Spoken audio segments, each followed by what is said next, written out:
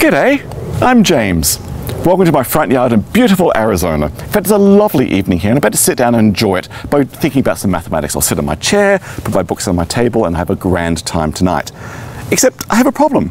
My table here on this rough ground is nice and stable, but my chair is not. It's all wobbly. I don't like sitting on wobbly chairs. So I've got a problem. In fact, I'm wondering now what's different between my table and my chair. Well, you might notice actually my table has 3 legs, whereas my chair has 4, and that turns out to be the key difference. In fact, no matter where you put a 3-legged object on the ground, it'll always be stable, which is kind of curious, and obviously chairs need not be that way.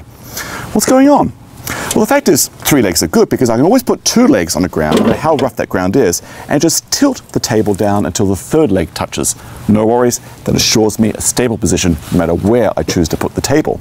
In fact, the camera right now filming me is on a tripod, 3 feet. They're deliberately 3-footed because no matter how rough the ground is, you can always find a stable position with a tripod.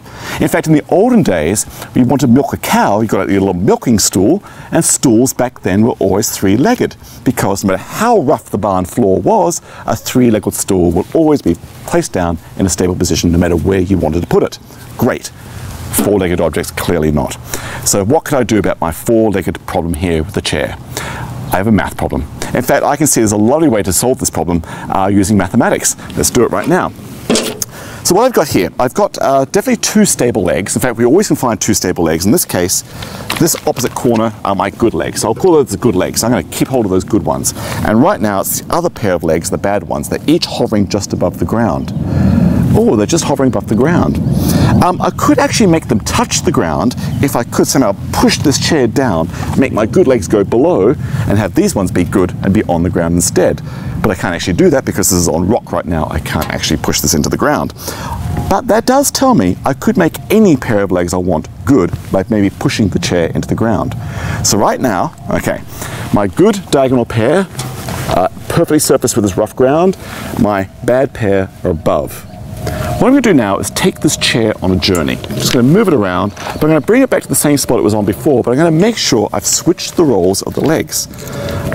So my good legs, which are the ones I'm still holding in my hand, are now above the ground, but they're not good anymore. And the other pair are on the surface, all right, because I've just switched their positions. They're on, that's where the surface position was before. However, my good legs are meant to be good. So I'm going to push this chair down, at least theoretically, to make my good pair good, and now the other pair are below the ground. Now think what I just said. We started off in a position with my bad pair above the ground, rotated in a nice, smooth, continuous way, and brought it to a position where I'm going to have the bad pair below the ground. That was a nice, smooth, continuous transformation from above the ground to below the ground. There must be some nice intermediate spot where actually the bad pair is on the ground. For a positive number down to a negative number, I must have passed through 0. So that means my good pair is on the ground, right now above for the bad pair, below for the bad pair. There's some intermediate position between 0 and 90 degrees, like this one, where on the ground and 0 above, 0 below the ground for the bad pair. That means stable. We've just shown on rough ground, turning a 4-legged object like this, at most 90 degrees, you'll find a position where all 4 legs are stable. That is beautiful. Now, I'm pulling the wool over your eyes a little bit here. The ground I've got here is actually made of rocks. It's a very discontinuous surface. So actually, the argument really should work only for a nice, smooth, continuous surface.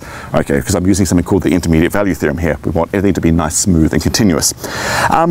If this ground was like extremely bumpy, like had spikes all over, then I've got troubles because some of the spikes were going to go through the chair and I couldn't do it at all. So there are some caveats with this.